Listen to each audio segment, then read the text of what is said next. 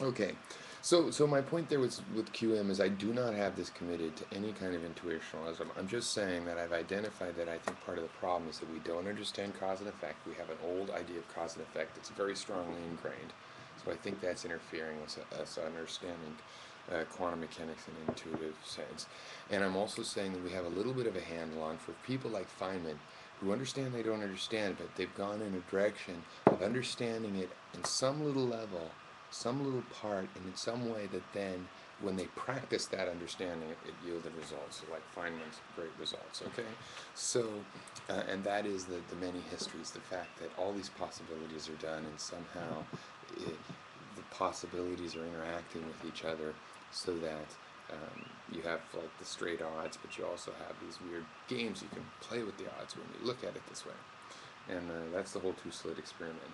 And also, by the way, as far as taking Feynman's advice, he said to understand quantum mechanics, you try to understand the two-slit experiment. That is the epitome of it. That is the weirdness and that's the strange thing. And it's macroscopic. You can see there are two slits. That's the issue there. Even that is bringing it up to the macroscopic scale where the screen and everything is human distances. It's just that you cannot understand that thing. It is so weird. But the many histories, interpretations, at least makes it make sense in one level. And then starts not making sense when you think, how can there be many histories? But again, it doesn't make sense for many histories of human beings, as far as we know. You can kind of make sense of that too. There's all kinds of weird things with conservation of energy and stuff, so I think let's just say it doesn't make sense at the macroscopic level. We could maybe make it make sense, maybe it'll turn out to make sense. But who knows? But like I said in the last video, you don't really need it there. You just need it in the small level to explain what's happening in the two-slit experiment. That, yeah, in that kind of case, if you don't disturb the system, both possibilities happen and they interact with each other, actually, because they both happen when you have a wave thing. It's sort of an n-dimensional. Which brings me to this whole queerer than we can suppose. I do believe the universe is incomprehensible. I think use a mathematical metaphor for my, personal and current and pretty long-standing belief, which is that, that it's infinitely dimensional and multivariate. And what passes for understanding is always some finite dimensional cross-section of that.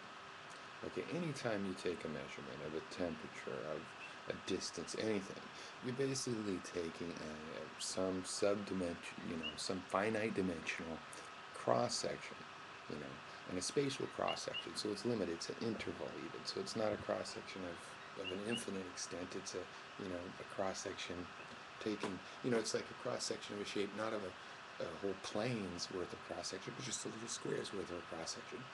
So it's all these little stamp cross-sections. And you can increase your understanding because you can get a higher and higher dimensional cross-section. Plus you get better, the taking of the cross-sections. The taking data is not perfect, so you get better and better at how you do that. And this is how our understanding is increasing. And so in the interest of humility, of course, you can say that compared to the infinite knowledge, the knowledge you do have is the same as zero, right? If you're making that comparison, it's the kind of estimate scientists would make all the time, where that is negligible. The knowledge you have is negligible compared to the knowledge you don't have, always, and it always will be for all time. That's what I believe as a skeptic. And that's an article of faith, by the way. I'm not saying I can demonstrate that per se, or I certainly can't prove it, but I think my experiences have demonstrated the reliability of that premise to me. Okay, anyway, it's what I believe. So,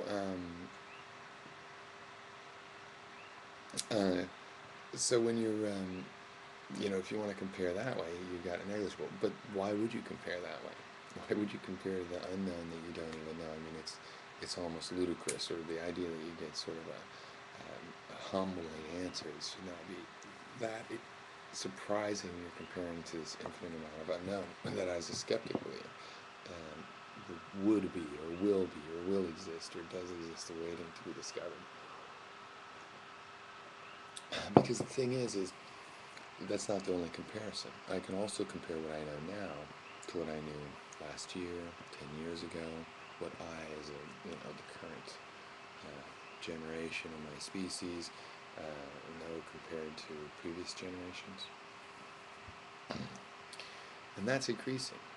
Okay, it's not negligible compared to that. To that, there is a small incremental improvement that's pretty evident over time.